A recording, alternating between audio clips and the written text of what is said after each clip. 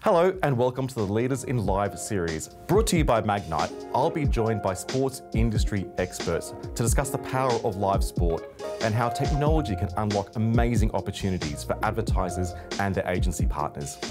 Nine's coverage of the Paris Olympics and Paralympic Games promises to be the most live-streamed event in history.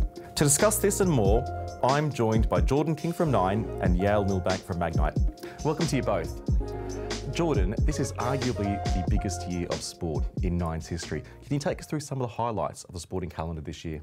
Yeah, absolutely. I'd probably almost go a step further than that and say it's the biggest year of sport for the broadcasters in total. Like you think about what the Matildas were able to produce and the excellent coverage that Seven made, and sort of both in BVOD and live linear, and you know what's going on with the Formula Ones at the moment. Like it's really getting that sort of cool water cooler sort of momentum. Tour de France looks excellent. So like the broadcasters are doing a really excellent job. In saying that, it's a wide world of sports, and you know we're looking at one of the greatest results that we're ever probably likely to get. You know, the AO this year from a BVOD perspective up 53%. State of Origin, you expect a big audience to be watching. You're probably going to have 40% growth for the series year on year. For the Women's Origin, 159% up for BVOD.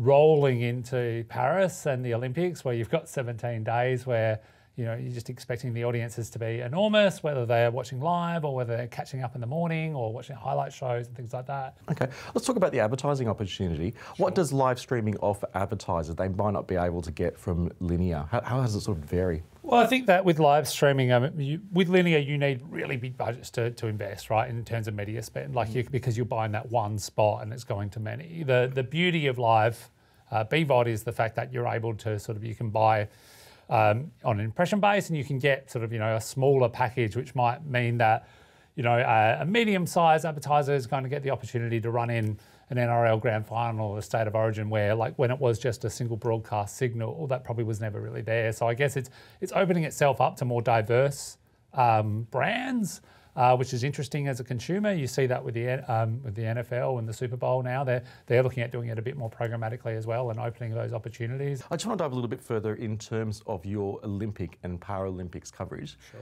Can you sort of explain what opportunities there are for brands to get involved with that, what sort of interest you've had, and how people are going to consume sport and be able to connect with advertisers where previously they might not have?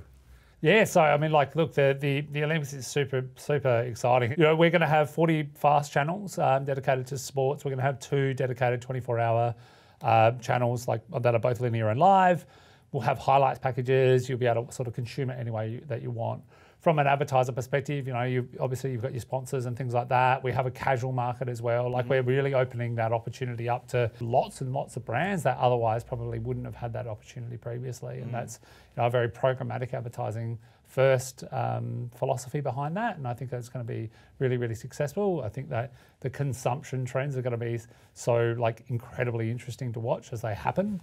As we're going to have sort of all this consumption on mobile devices and things like that in the middle of the night. It's a really interesting opportunity when you think about it, Yael, because what you can now do as an advertiser is you can just appear across so many different media channels at the same time. Oh, absolutely. And I think as Jordan started touching on there, it's like this. What happens with the games are on when we're all asleep? Well, except for those mad fans that are up watching those swimming finals. There will be. But what happens from a technology perspective, how do we handle that massive peak at 7 o'clock in the morning? Australians won 4 gold medals overnight. I mean, advertisers can get reach velocity very quickly across BVOD now that they weren't in the past. And so we have this massive amount of people that are arriving all at the same time, and we haven't seen that from a streaming perspective. When we have video on demand, which is the core part of our business for many years, it's been very even in the way that users turn up. But we now have this technology issue where we have 300,000 people turning up, 1 million people turning up all at that exact same second that we need to deliver an ad to. And so that's our hurdle that we need to overcome as a technology partner to make sure we can facilitate that auction, make sure that impression can be impressed. We have servers and technology all around the world that we use and we optimize to make sure that we're delivering the best-in-class performance for our partners. What tech innovations has Nine implemented to make sure advertising fits seamlessly into sport and also that sort of live viewing experience for the Olympics? Yeah, so I mean, obviously we've got the 40 vast channels, which is going to be sort of any sport you're interested in. Go and check it out. You know, have 2 24-hour channels that are streaming constantly. That's going to be linear and live. From in studio, we're sort of using augmented reality at a scale that we don't believe has ever been done before in Australia. So the audience themselves should be more absorbed and sort of feel like they're closer to the action than they've ever been before, which is going to be fantastic for the advertisers while they're there. It's also, we've got like a really long heritage now from a BVOD perspective in live sport. We've really learnt a lot of the fundamentals that are going to be important to deliver the best advertising experience and the best audience experience for this.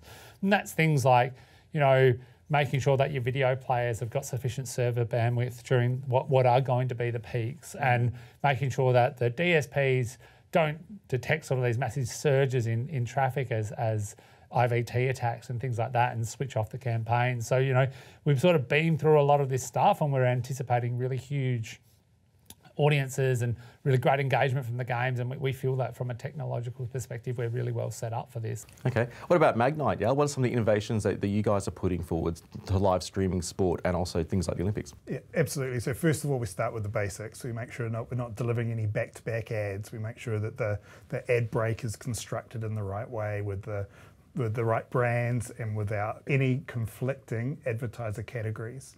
So we start there at the beginning to make sure that everything is set up as it should be.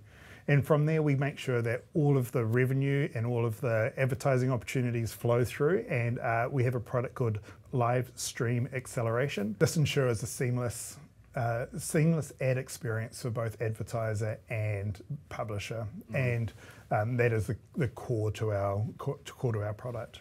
Okay. When we look into the future, we have 3 core products: SpringServe, our buyer tool Clearline, and our core SSP Magnite Streaming.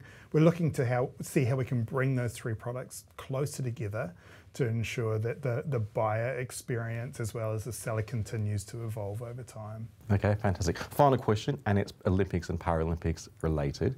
Which events are you guys most looking forward to? Do you have one that stands out, and why? I'm a huge basketball fan, so I always love watching the basketball. Who do you think is going to win the basketball? Team USA. I think Team USA will probably go pretty well. What's your favourite event, Yal? I'm a New Zealander, if you hadn't noticed already. So yeah, the Sevens in particular this year. Yeah, fantastic. Guys, thank you so much for joining us. No worries. Thanks very much. Thank you. Cheers.